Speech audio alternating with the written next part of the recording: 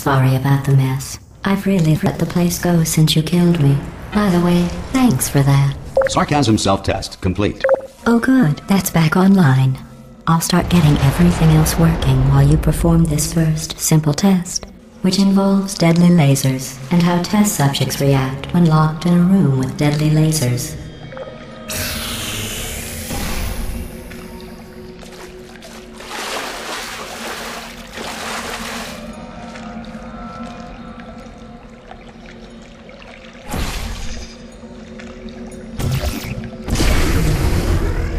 Not bad. I forgot how good you are at this. You should pace yourself, though. We have a lot of tests to do.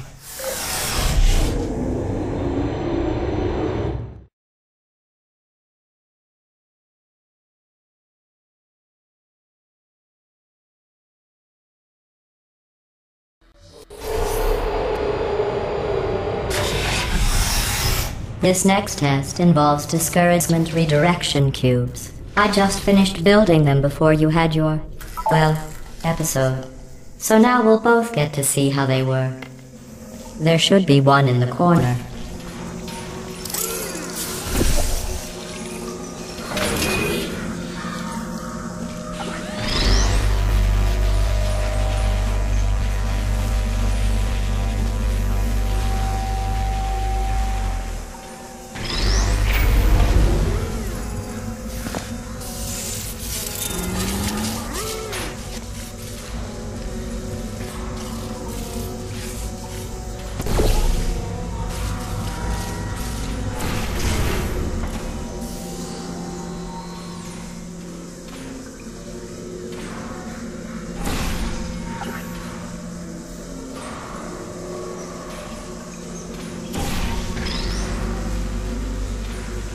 Well done. Here come the test results. You are a horrible person. That's what it says. A horrible person. We weren't even testing for that.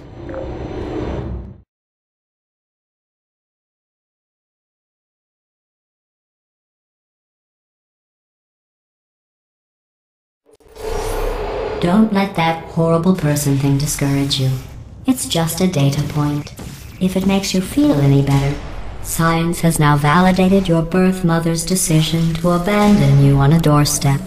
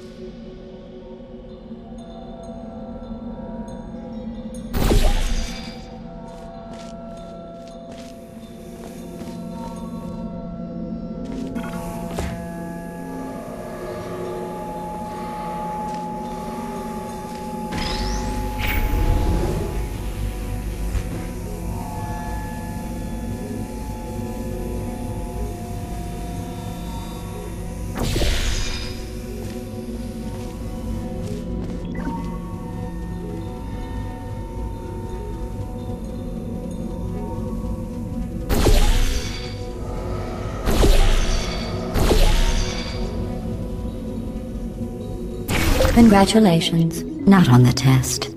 Most people emerge from suspension terribly undernourished. I want to congratulate you on beating the odds and somehow managing to pack on a few pounds.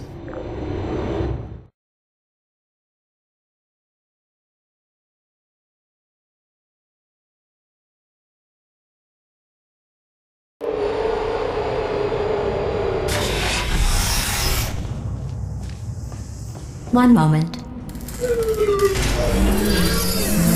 You are navigating these test chambers faster than I can build them, so feel free to slow down and do whatever it is you do when you're not destroying this facility.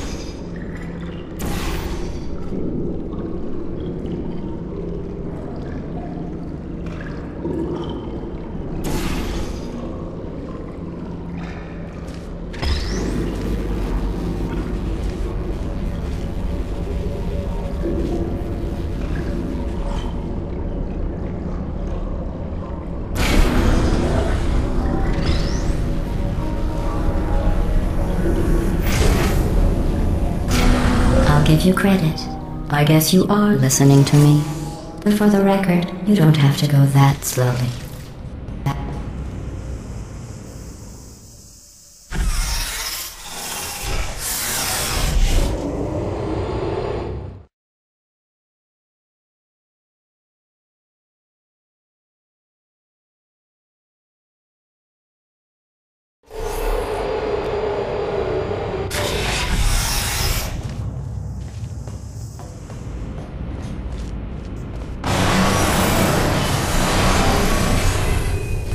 This next test involves the Aperture Science Aerial Faceplate. It was part of an initiative to investigate how well test subjects could solve problems when they were catapulted into space. Results were highly informative. They could not. Good luck.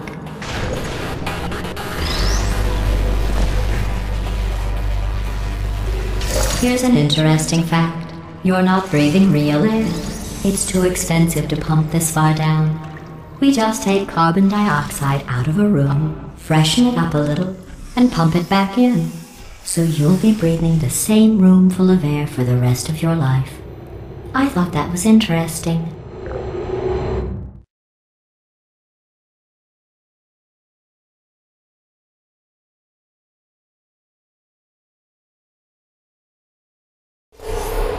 Let's see what the next test is. Oh, advanced aerial faceplates. Well, have fun soaring through the air without a care in the world. I have to go to the wing that was made entirely of glass and pick up 15 acres of broken glass. By myself.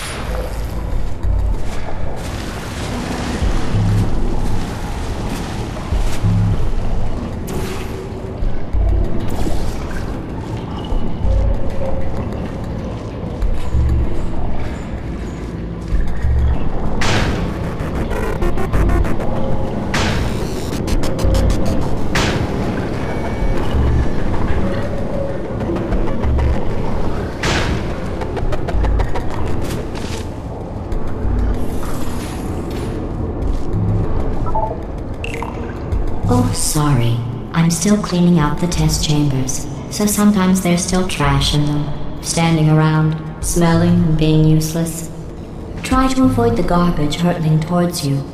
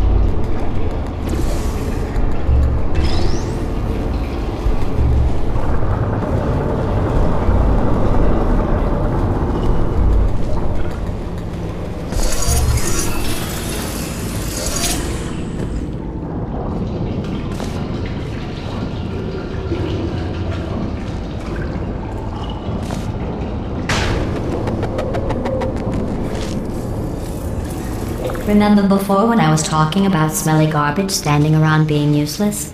That was a metaphor. I was actually talking about you. And I'm sorry. You didn't react at the time, so I was worried it sailed right over your head, which would have made this apology seem insane. That's why I had to call you garbage a second time just now.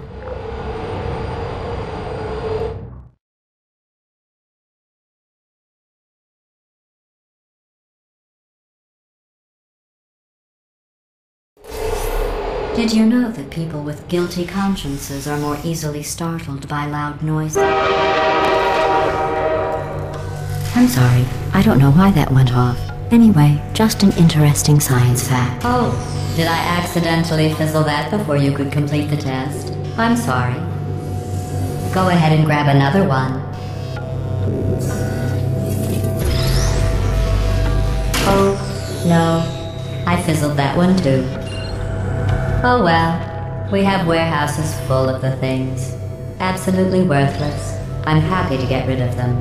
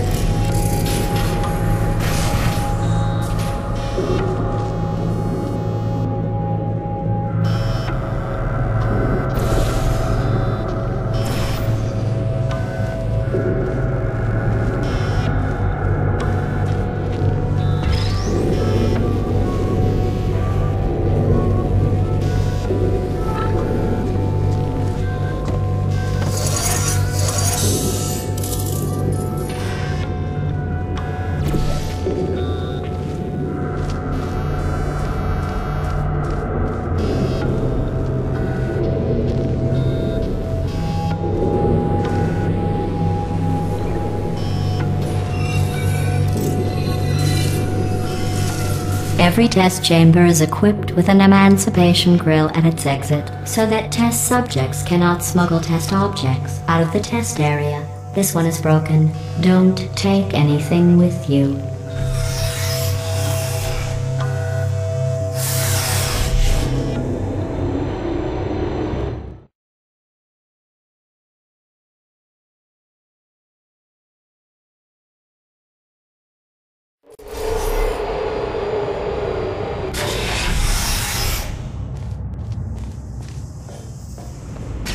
This next test involves emancipation grills. Remember, I told you about them in the last test area that did not have one.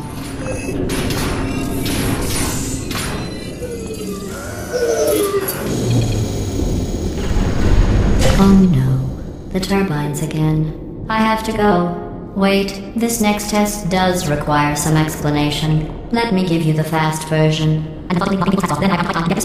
There, if you have any questions, just remember what I said in slow motion. Test on your own recognizance. I'll be right back.